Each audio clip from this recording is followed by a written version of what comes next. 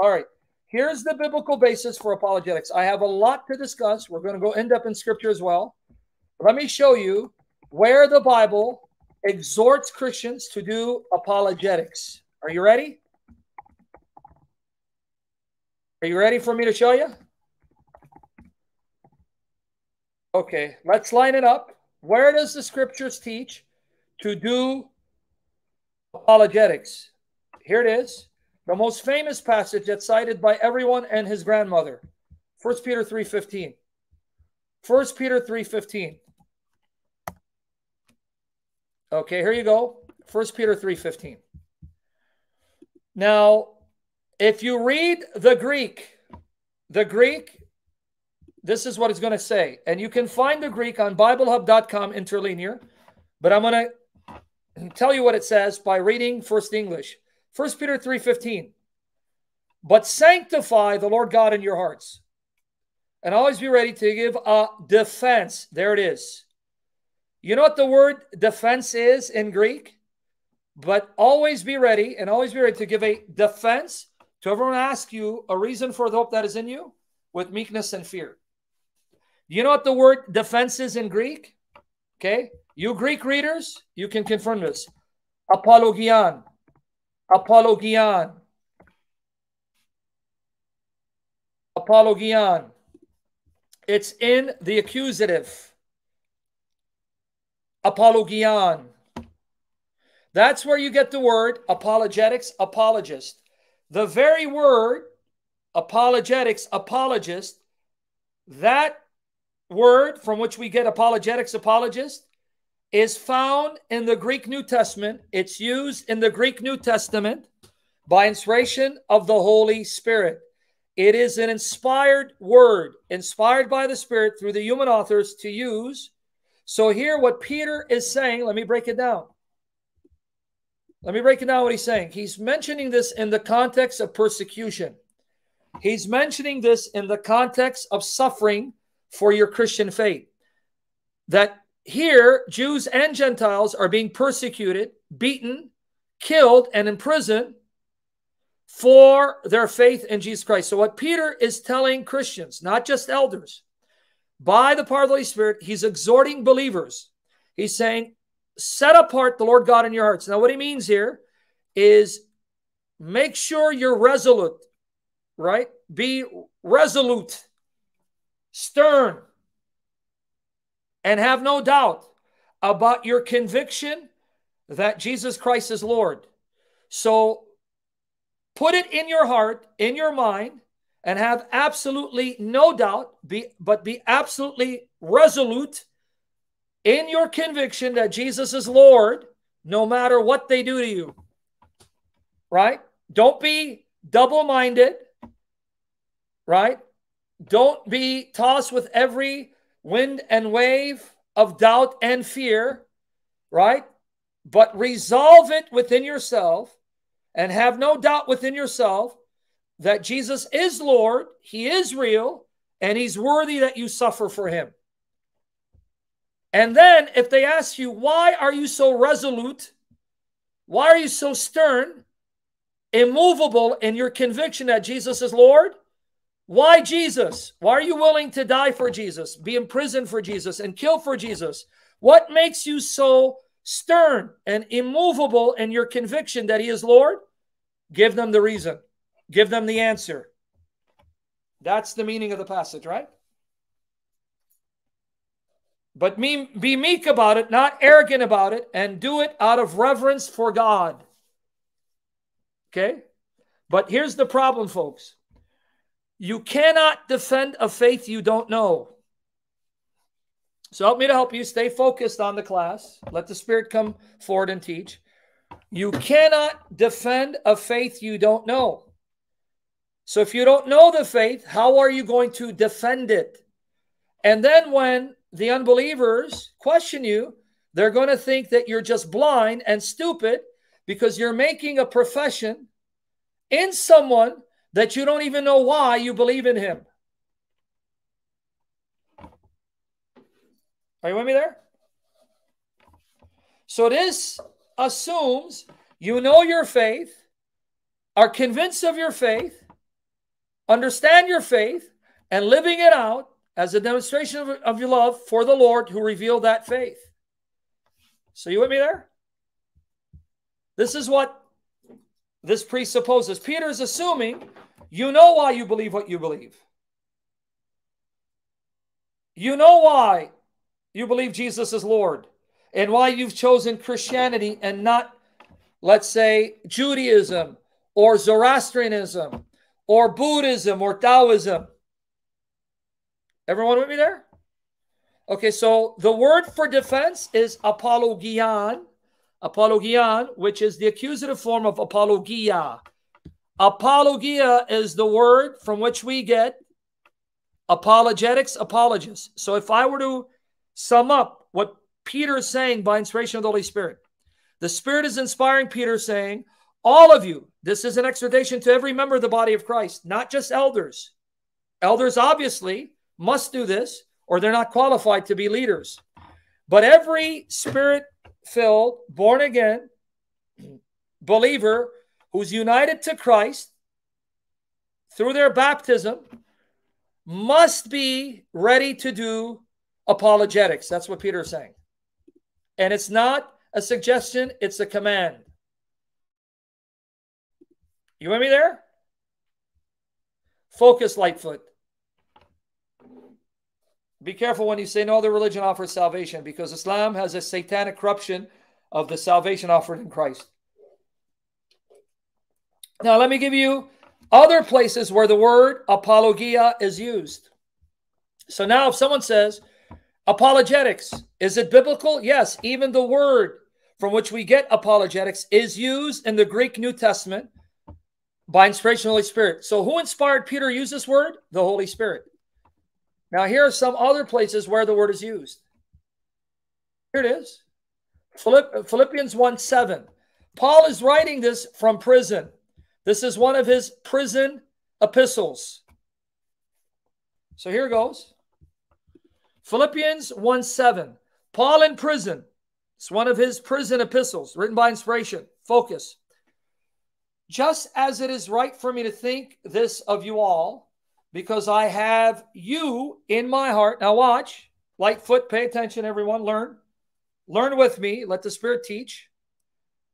Inasmuch as both in my chains and in the defense and confirmation of the gospel, you all are partakers with me of grace. Did you catch it? Why am I in prison? Why am I being persecuted? Why am I being attacked, tortured? Because of my defending and confirming the gospel. Guess what the word defense is? The word defense is apologia, apologian. You with me there? If you look at the Greek, Peter and Paul both use the word apologia. So Paul is saying, I'm in prison for being an apologist for Jesus Christ to confirm the gospel. Focus, guys. Don't let the demons distract you. So here's another passage where an inspired author, inspired by the Spirit, is telling you up front, they threw me in prison for being an apologist sent to confirm the gospel. I'm an apologist who confirms the gospel. So don't let anyone lie to you and tell you apologetics is not biblical. Tell them, what Bible are you reading? Now watch Philippians 1:16. Now let me give you the background of this, because if you read the context here would be Philippians 1:12-18. Now I can't give you all the context, but let me give you what the context is. Focus, help me to help you. Focus, baller. I'll give you the link to come on my StreamYard. Don't be a distraction. I'm going to insult Muhammad. Okay, Philippians 1:12-18 for the context, but I'm just going to give you Philippians 1:16. Let's read it. You guys ready? Help me to help you guys. Focus. Don't let the demons distract you. Okay. The former preached Christ from selfish ambition, not sincerely, supposing to add afflictions to my chains. Sorry about that. Hold on. 1 second.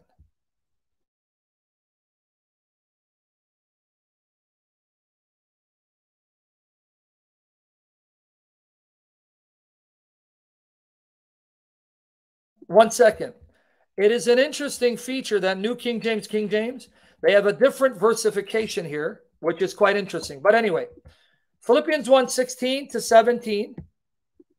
Philippians 1:16 to 17. Watch here. Read with me, guys. The former preach Christ from selfish ambition, not sincerely, supposing to add affliction to my chains, but the latter out of love. Two groups. One preached the gospel out of love for Jesus and me, knowing that I'm appointed for the defense of the gospel. Can anyone tell me what the word defense is? I've been appointed by Jesus Christ for the defense of the gospel. Anyone have an idea what the word is? Anybody? It's apologia. So here Paul is saying, I have been appointed. The triune God appointed me. Father, Son, Holy Spirit appointed me to be an apologist, defending the gospel, to do apologetics. Now, what's the context of this statement? In all these verses, the word is apologia, from which we get apologetics, apologist. Now, what's the context of this particular passage? Philippians 1:12 to 18. The passage is referring to two groups of people who are preaching the gospel for two different reasons. Okay, guys, I need you to listen. Class has begun. Let the Spirit teach. Do not entertain trolls and be distracted. Because if you're distracted, you'll distract me and you won't be listening. And if you're not listening, you're not going to learn. I want you to learn. That's why I'm doing it. I want you to learn these facts for yourselves, even if you already know them. Okay. He's saying there's a group that envies me and hates me and delights that I'm suffering. And so when they preach the gospel, they're not doing it with good intentions. They're doing it to spite me and add to my misery. But then there's another group that love me and believe that Christ has appointed me, and they're preaching the gospel out of their love for Christ and me, and my imprisonment is encouraging them and emboldening them to not be afraid to suffer for Christ. In other words, this group that loves him is looking to Paul saying, well, if Paul can do it, if the same Spirit in Paul can enable him to suffer for Christ, that same Spirit can enable me to suffer for Christ. Why am I afraid? So you with me there? So two different groups preaching the gospel for two different reasons.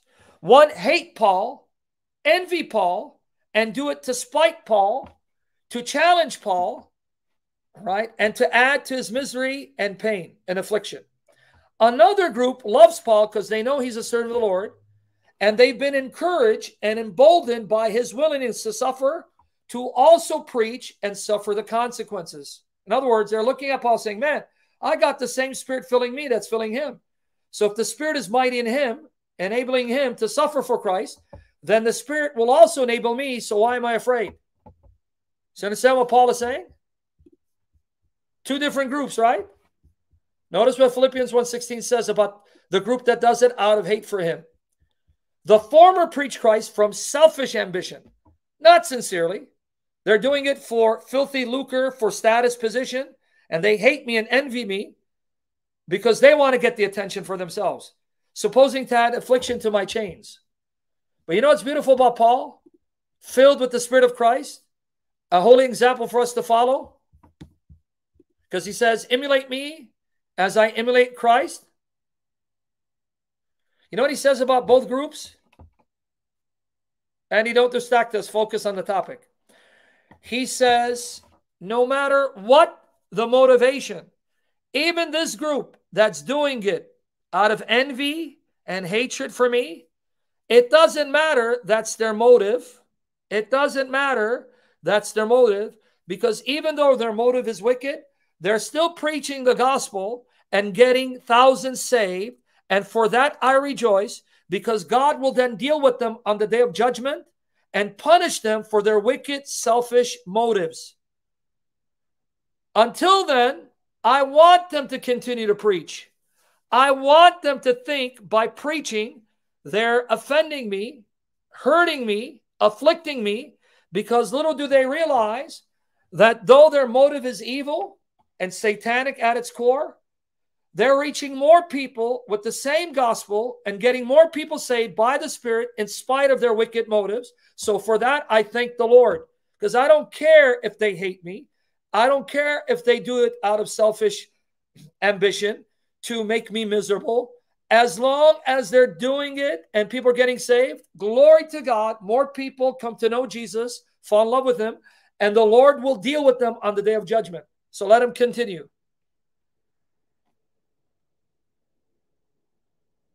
You get it? Let them continue. Let them hate me. Who cares? It's not about me. It's about Jesus.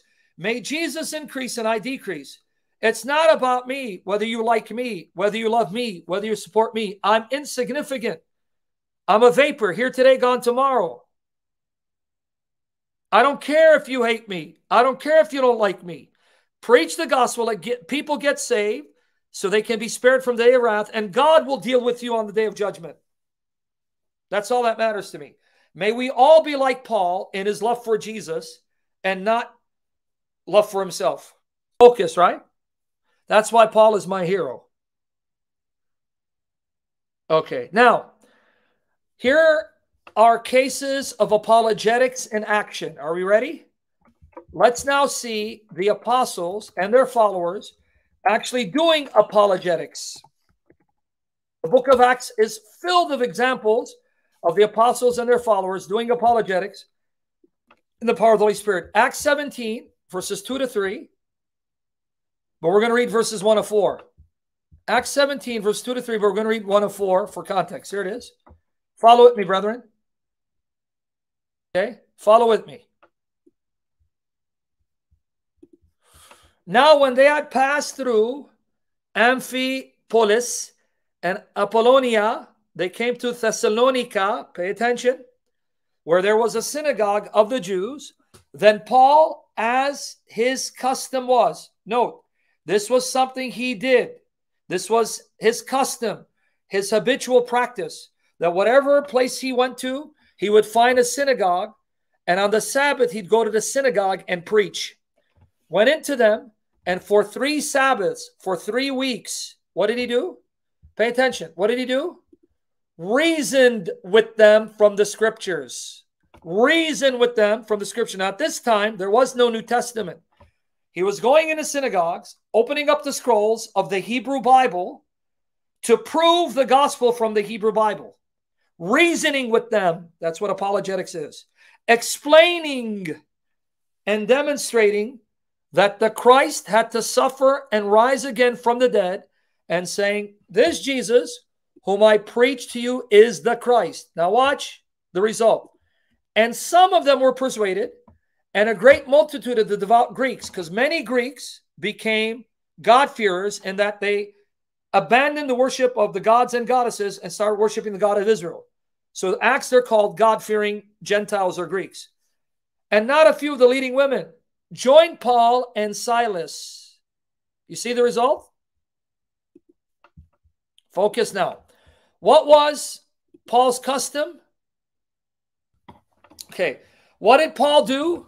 Now, if you didn't know the first century setting, it would be customary of synagogues to allow teachers, right, rabbis, to come in and read from the scroll and then expound on it. So do we get the point of Acts 17, 104? What was Paul's custom?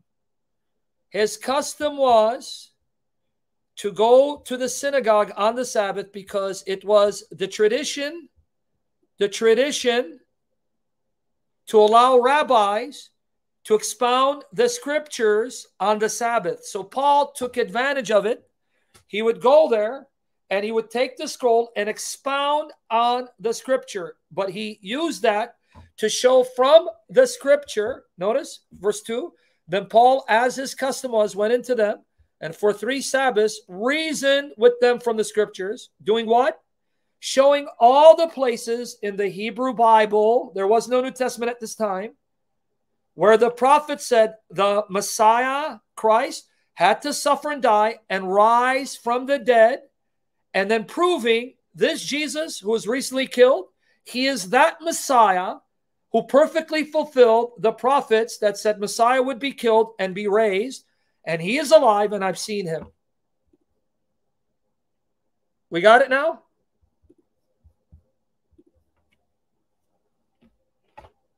Okay. Now, we have the very scriptures Paul had, and now we have the New Testament, 14 books of which were written by Paul, by the Holy Spirit, or dictated by Paul to amanuenses. That's a fancy technical term meaning scribes, by inspiration of the Holy Spirit. So now we have the full canon, and we have the history of the church to fully equip us to do what Paul does. But the question is, can we do what Paul did? Can we do what Paul did? Go to the local synagogues and challenge the rabbis to open up the Hebrew Bible and prove to them exegetically, contextually, grammatically, beyond any reasonable doubt, Messiah would first be killed and be raised from the dead before he reigns in glory like Paul. Did everyone get it? Good to see you, sister. Everyone seeing the biblical basis, the biblical foundation for polemics, apologetics? So, okay. Did you see the word for apologetics, apologist, found in the Greek New Testament? Apologia. Apologia. Apologia. 1 Peter 3:15. Philippians 1:17. I'm sorry. Philippians 1:7, Philippians 1:16, but different Bibles have different versifications, so you may have to look at Philippians 1:17. Do you now see examples of them doing apologetics? Acts 17, verses 1 to 4. Acts 17, 1 to 4. It was the custom of the Spirit-filled apostles and their companions to prove beyond any reasonable doubt the truth of Christianity. Now, let me give you one example where the Holy Spirit even praises a man eloquent and mighty in the Old Testament for publicly debating Jews and silencing them. Are you ready for my final example? Acts 18, 24 to 28. My final example of many. I could give you a lot more. My final example of many. Help me to help you. Let's make this a blessed session as we enter into the Lord's Day, Sunday. Some of you are already in Sunday, so we can go to church and take the Holy Eucharist by the grace of the Holy Spirit for the glory of the Lord Jesus Christ. Let's make the most of tonight. Acts 18, 24, 28. This passage, inspired by the Spirit through Luke, shows you the Spirit praising a man whom he equipped to be quite eloquent, meaning a very articulate communicator whose knowledge of the Old Testament was phenomenal and who helped Christians by publicly refuting the Jews like Tovia Singer. Praised by the Holy Spirit through Luke, his human instrument. Here it is, Acts 18, 24 to 28. Read with me. Acts 18, 24 to 28. Now, a certain Jew named Apollos, born at Alexandria, Egypt, meaning he's an African Jew. Well, you know what? Let me be careful on saying he's an African Jew. At least he's from Alexandria, Egypt. And by the way, Egypt is Africa. It's not Arabia. An eloquent man. Now, remember, if you believe Luke is writing by inspiration of the Holy Spirit, it's the Spirit moving Luke to say that Apollos was an eloquent man, a very eloquent speaker, and mighty in the scriptures, meaning his knowledge of the Old Testament was superb. And he came to Ephesus, which is in Asia Minor, Turkey. This man had been instructed in the way of the Lord, right? Instructed in the way of the Lord, so he was taught about the Lord. Now watch here. And being fervent in spirit, he was zealous for the Lord and the things of the Lord. He spoke and taught accurately the things of the Lord, though he knew only the baptism of John. Now, that can mean one of two things. that can mean one of two things. Now pay attention, guys. This is meat from the Spirit for us to learn our faith. Okay. It can mean he only knew about one type of baptism. John's baptism. Christopher, if I have to explain again what fervent in the Spirit is, I'm going to have Butch cuss you out in Jilu. I'm going to have him swear at you in Jilu. I just told you, fervent meaning he's passionate and zealous. All right. Go to dictionary.com. It can mean he wasn't aware of believer's baptism, that there was a baptism enjoined by our Lord that was different from John's baptism. He didn't know about that.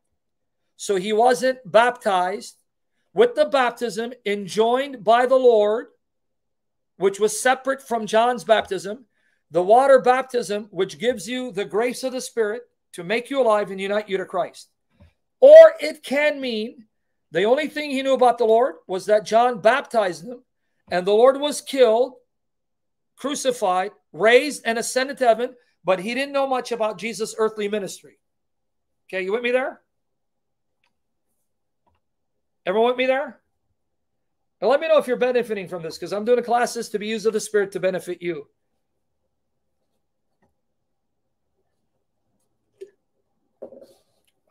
Okay? Either way, notice what the Spirit is teaching us through his example. Either way, notice what the Spirit is teaching us through his example. Watch what the Spirit is teaching us. If you're not paying attention, I can't help you. So he began to speak boldly in the synagogue. Boldly now. Boldly, not timidly. Now watch, a husband and wife team. When Aquila and Priscilla, husband and wife, heard him, who were companions of Paul, Aquila and heard him, they took him aside and explained to him the way of God more accurately. There you go. Here's what you're learning from the Holy Spirit. You need to have people mature in the faith to disciple you. It is not enough to lead someone to Christ. You must then disciple them in the way of the Lord. So when Aquila and Priscilla heard this man and saw this man and saw how passionate he was with the little knowledge he had, then they took him under their wing, taught him the faith from A to Z, right? And then sent him out. And when he desired to cross to Achaia, the brethren wrote, well, listen to this. The brethren wrote, exhorting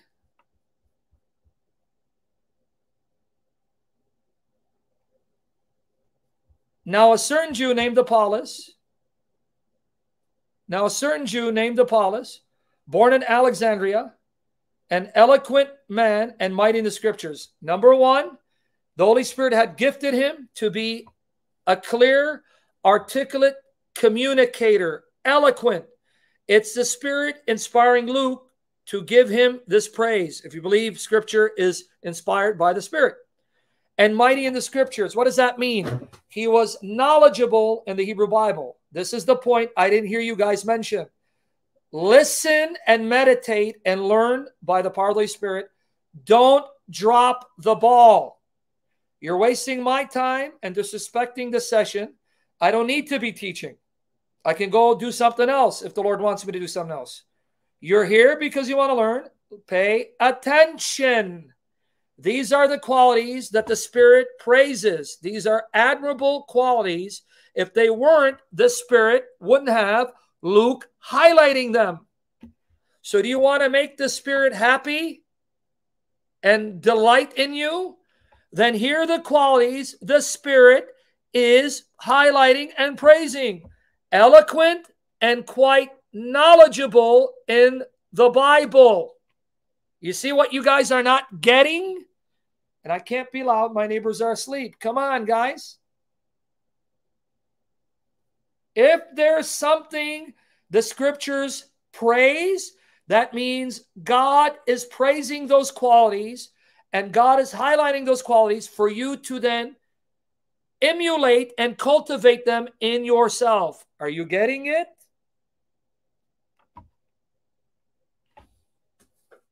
Are we getting it?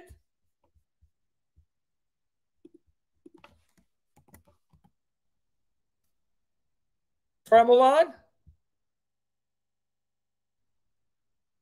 the things in Scripture are there for a reason, for our edification.